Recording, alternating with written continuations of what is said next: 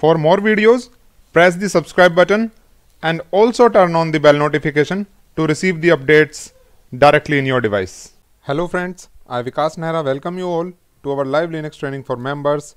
This is session number 51, and in this session we will talk about the targeted policy in SELinux, and this would be our part 3 of ongoing SELinux series. So without wasting time, let's get started.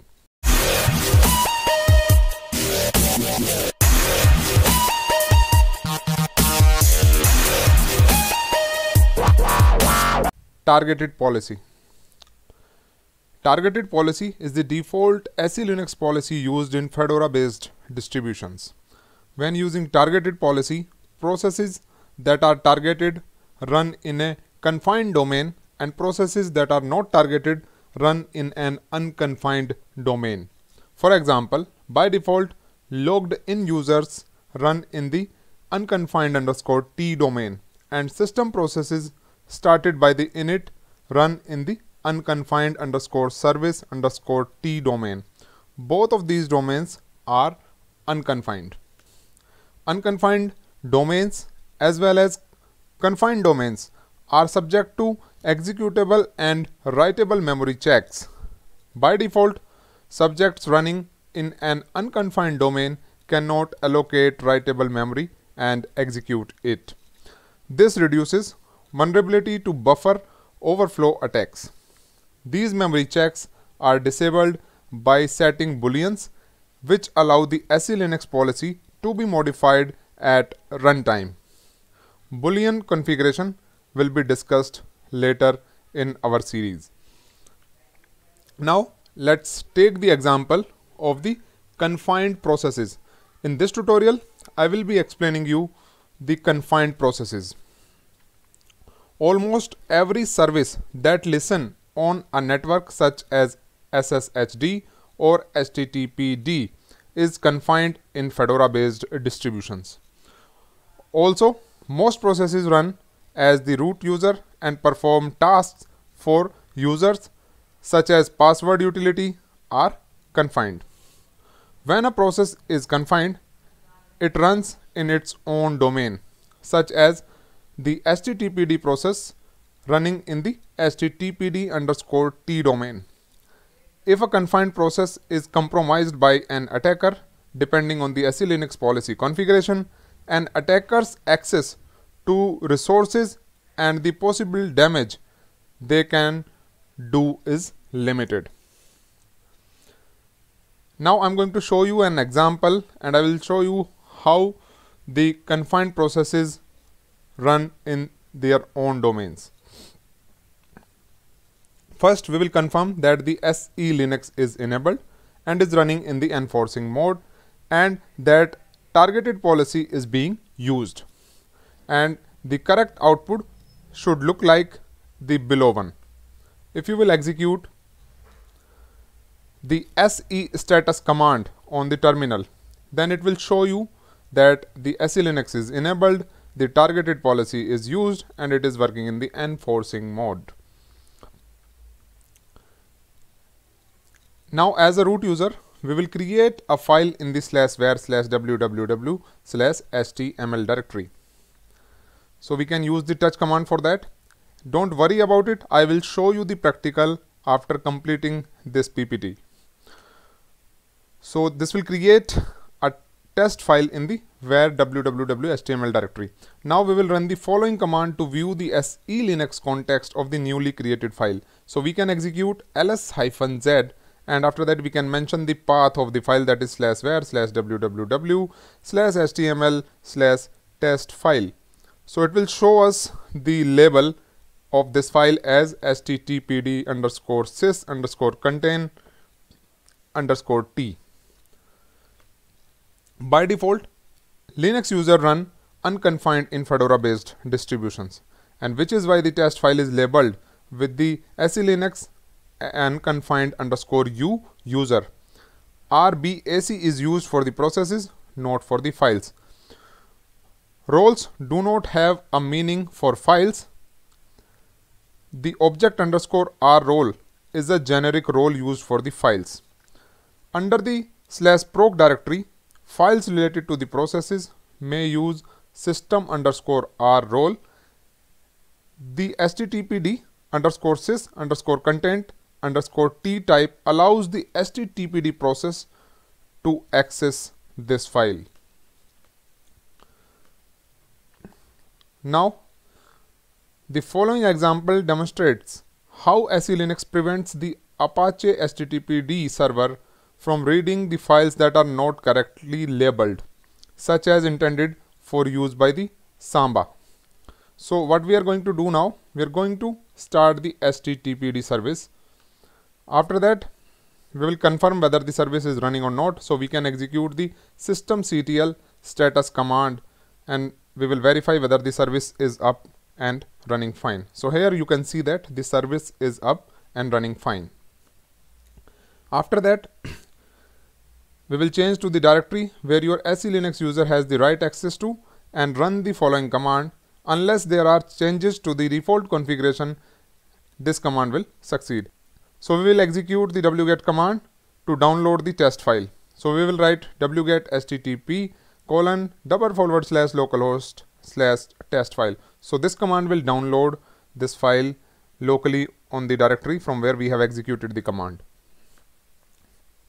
Now what we will do, we will change the context of this file.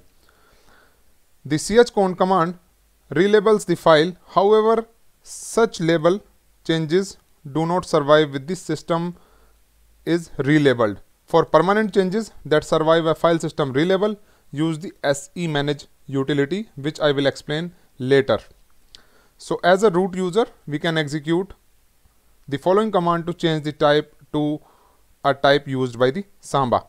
So we can execute chcon-t samba_share_t, and after that we can mention the path of the same file, that is /var/www/html/test file. So it will change the label of this file.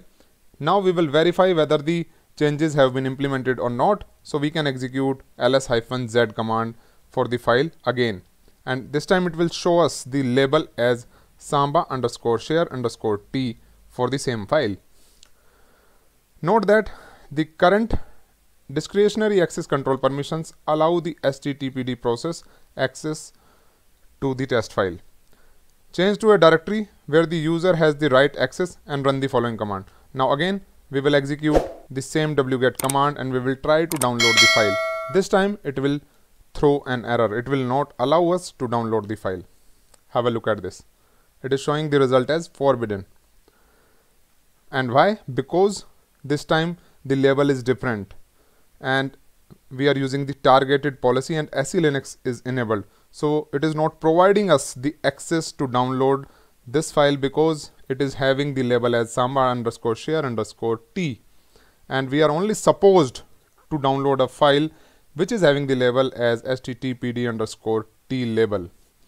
So this is the example of the confined process.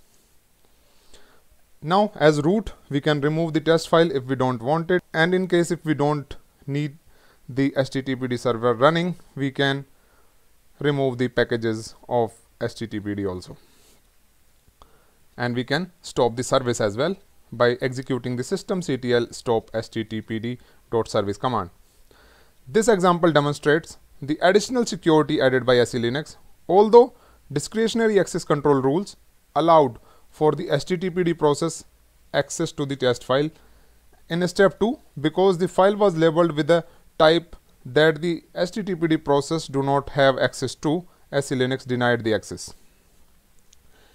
If the audit daemon is running, an error similar to the following is logged to /var/log/audit/audit.log file, and we can open this file to see the details. You will get the information regarding this access,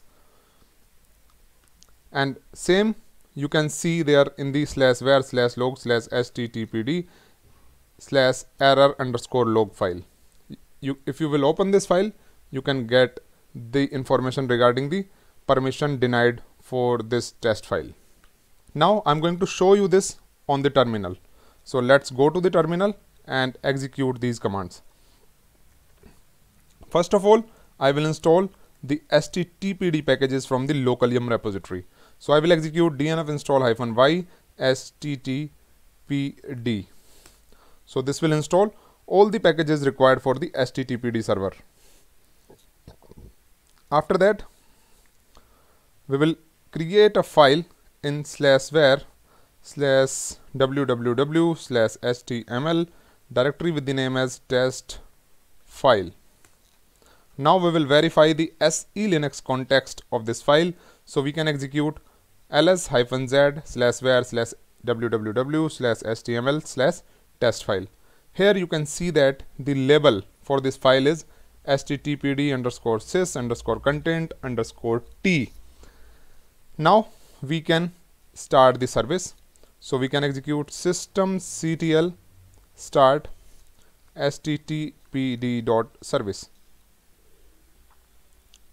Now we will verify that the service is up and running fine. So we will execute systemctl status httpd.service.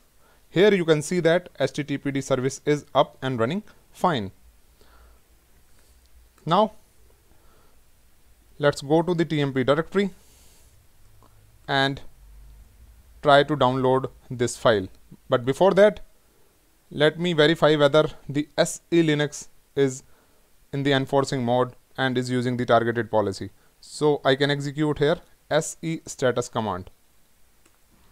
You can see that SELinux is enabled, the targeted policy is used, and it is working in the enforcing mode. Now let's try to download this file by running the wget command. Wget http://localhost/test file, and here it is. We have successfully downloaded the file.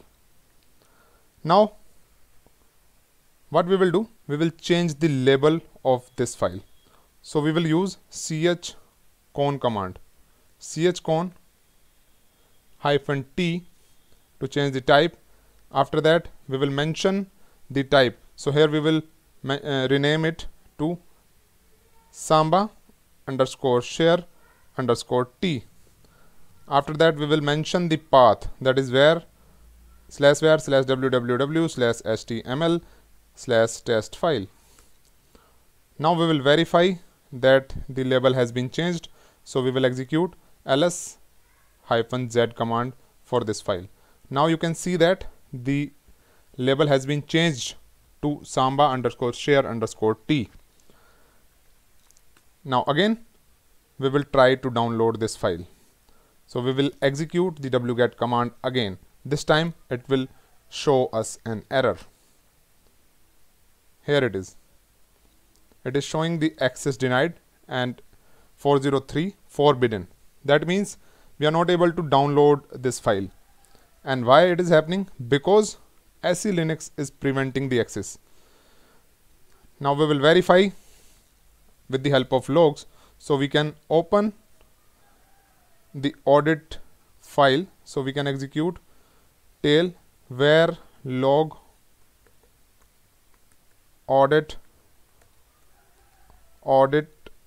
audit.log, and here you will get the information regarding this. Here it is showing us the access is denied because of the different label. And this information we can also get from the other file that is there in the var directory, var log httpd error_log file, and here also we can get the same information. Now if I will make the SELinux permissive, in that case I can download the file. So let's make the SELinux as permissive. So I can execute set enforce 0 command, and I will verify the same by running the get enforce command. SELinux is now permissive, or we can execute the se-status command. Here also it will show us the current mode as permissive. Now we will again try to download the same file. So we will execute wget command for the same. This time it will allow us, because the SELinux is permissive, and we can verify the same. Here is the file. So guys, it shows that the processes run in their own domain, and this was the example of the targeted policy used for the confined processes. In the next session, I will show you how the unconfined processes run in the unconfined domain in SELinux. Hope you will find this tutorial useful for you. If you like it, then do share it with your friends and colleagues. And if you are new on our channel, then please subscribe us and turn on the bell notification. I will see you in the next one. Till then, bye bye. Jai Hind. Vande Mataram. Take care.